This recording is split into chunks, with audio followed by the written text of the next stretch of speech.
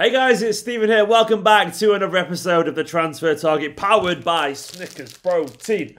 I need a good jingle for this. Anyway, it's all very exciting and I'm loving being powered by Snickers Protein and helping fans fall back in love with the game during this transfer window. And I've been going through your questions every single day and I've got 3 more questions today to talk about. And don't forget, you can get involved as well and get your questions into me by using Twitter, basically, at Stephen McInerney and the hashtag Fanline. Get the hashtag Fanline in. Is that how they do it on Spencer FC? I don't know. Get the hashtag Fanline in. You can send a video as well if you want to, by the way. We will play videos on this channel, so make sure to send a video in if you want to. But if not, get your transfer questions in. Don't forget, if you do send a question in, you do consent to your name and video appearing, name and comment appearing in this video, so to speak. Also, finally, we will be live over on Ball Street on deadline day, so make sure to check out the link in the description below. There will be a video link.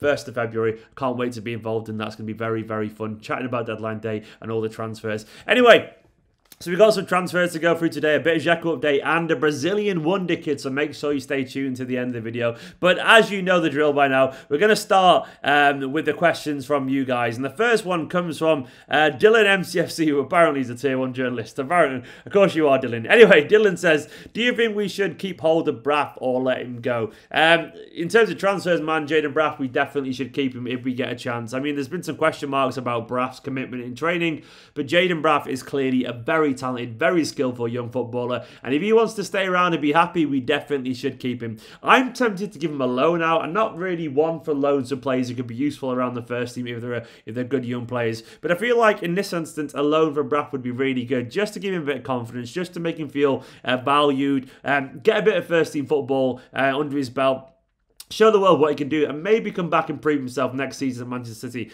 I don't see it happening, but I reckon a loan would be very good in the January transfer window for Braff, because there's been some rumours that he wants to go, and Leverkusen were apparently sniffing around and getting very close at one point. Might still happen, but Braff being at Manchester City would be very, very good. Braff being happy at Manchester City would be very good as well for everyone, because he's such a talented footballer.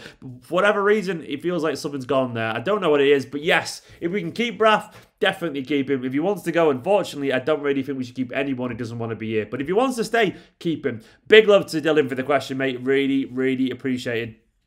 On to the next question. This comes from Liam MCFC. Okay. Liam says, who do you think is the most likely to sign for us as a striker in the summer out of Haaland, Martinez and Kane? Well, straight away, Liam, I'm going to rule Harry Kane out of that. Harry Kane won't be coming to Manchester City. Dealing with Daniel Levy and Spurs is not going to be easy. I don't think they'd really allow a transfer away to another Premier League club for one, unless it was something silly. By silly, I mean we're talking £200 million here or something like that. And given the other options on that tweet there alone, that would cost substantially less than that. I can't really see City getting Harry Kane. Very good player, by the way, and of course I would take Harry Kane if Manchester City wanted him and we could get him. I would take him because he's brilliant. In terms of Martinez feels very likely to me. Martinez is a really good player, but Haaland, I don't think he's unlikely either at the same time. I think Haaland is a very realistic aim, especially given the potential decline of Aguero. I'm not going to write him off just yet, but what I will say is we all know Aguero's getting a bit older, and there is some rumours that he could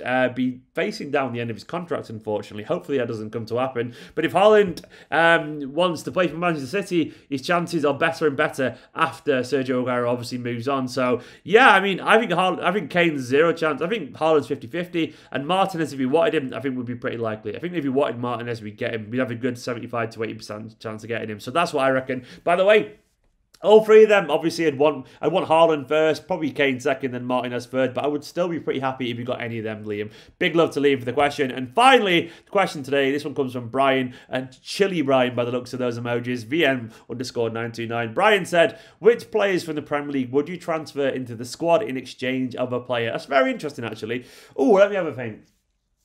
I'm just thinking of the players that excite me in the Premier League. I really like Grealish. I think Grealish is a phenomenal player. But then if Grealish was here, who would go? I wouldn't give up Bernardo. I wouldn't give up Foden. I wouldn't give up De Bruyne, Gundogan. I'd pull Sterling personally. It'd probably be Mahrez, unfortunately. Sorry, Mahrez fans. But if you think about the ones that want to go in terms of the age profile and the wide players, it probably would be Grealish for Mahrez if somehow you can exchange that. I don't know what would happen ever in a million years, but that's what I would do. In terms of someone else, I really like Saka at Arsenal. I think he's a really good footballer. I would happily swap Saka for Mendy. I know he's not a left back anymore, Saka, but Saka is such an intelligent footballer that he can play anywhere. I really like his game. I think he's a really interesting player. So I'll take him in a heartbeat. I think he's great. We definitely need... Who else would there be? Players I like in the Premier League. I mean... You'd obviously... I don't really like Andy Robertson, so I won't take him now. I don't really rate him. I'll just say those two for now, mate. That'll do. I mean, get Saka and Grealish in. They're very good Premier League players. And obviously, as well, the likes of Douglas Luiz. I mean, exchanging for... I don't know who you're exchanging for. That's the thing, so maybe not there. I'll stop with Saka and Grealish. Very good players there. And everyone else in the Premier League, I don't really crave after, if I'm being honest. I don't really crave any of them, so that's probably where I'm at in that instance. Anyway, they are all the questions from the fan line today. Big love to everyone. To Brian, big love to Liam, big love to Dylan as well. Hopefully I've solved or answered some of your transfer woes today. Don't forget, you can get your questions in using the hashtag fanline and at Stephen McInerney. And if you want your video, you want to be definitely answered, send a video, and I definitely will be using any video. So if you want your question answered, send a video in, basically. Guys, thank you very much for your questions. On to the next bit. There's a little bit of a Dzeko update. Of course, there was big rumours about Dzeko. And today, Corriere dello Sport, I can't say it, Italian website, saying that his agent has got work to complete and he wants to come back to Manchester City. Apparently, he's offered him to Manchester City, but it's difficult, apparently, because City's responses have been pretty negative in a kind of no offence, but we are fine kind of way. But Dzeko apparently has his hopes up. He's sat at home. He's looking at his Manchester City shirts on the wall, and he's dreaming of the Etihad. He's dreaming of our glorious weather. He's dreaming of having a pint in the Nova Court. He probably isn't. I'm pretty certain he doesn't drink, actually, Dzeko. Either way, Dzeko apparently wants to come back to Manchester City.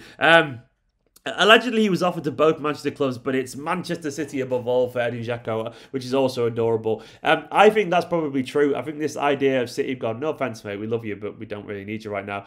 I think that's probably the most realistic expectation that the player is pushing this and hoping that, I don't know, for whatever reason, Manchester City will change their mind. But I do believe in this instance, I think the way I see it is City will be thinking... basically, they're either going to gamble on Dzeko or gamble on Aguero's fitness, and I think they'll choose to gamble on Aguero's fitness for very obvious reasons, you know. Aguero, obviously, is a better player. He's a club legend in a different way to Dzeko, and obviously he's here right now. That's the thing. So they'll feel that you only need one striker to be useful, and I think they'll go for Aguero, unfortunately.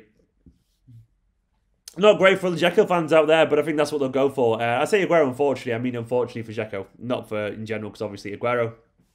quality. Hopefully Aguero gets back. And finally, we've been linked to another Brazilian wonderkid. I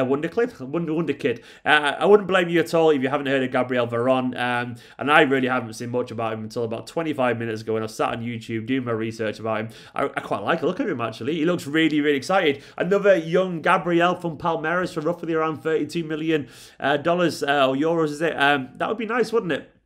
That'd be very nice. Now, the report suggests he has a 60 million release clause, and Palmeiras are going, you got to get to that to buy him. But apparently, actually, they would take around a similar fee for Gabriel Jesus, which was 32 million euros, I think, from what I can remember. There is a lot of European giants wanting him.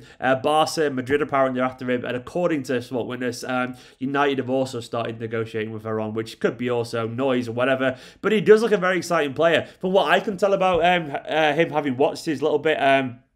what I quite like, actually, is he seems to know when to pass and when to shoot. I kind of like that. I kind of like maturity in a young player, especially an 18-year-old, what should be raw winger. But he seems to be able to play on either side. I've seen clips of him on the left side cutting in, on the right side kind of beating his man and getting crosses in. Very comfortable on either wing. I wouldn't be surprised if he could play through the middle either way. But he seems to be very much a young, darting winger. The player who actually reminds me of is Barcelona's Ansu Fati. He reminds me a little bit of Fati.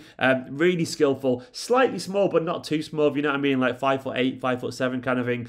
Small, and slight, but not overly so. A really devilish burst of pace, which I really like. Honestly, he seems to be able to burst past people pretty confidently. And that turn of pace is so good for creating chances. As I was saying a minute ago as well, he's not afraid to pass, which I like. Some players don't really like to pass when they're young because they're a little bit raw and they take the wrong options. But he seems good for that. And he also seems to be able to score goals. There's some wonderful finishes on the YouTube compilation reels. It's only YouTube, I'm aware of that. But to be honest...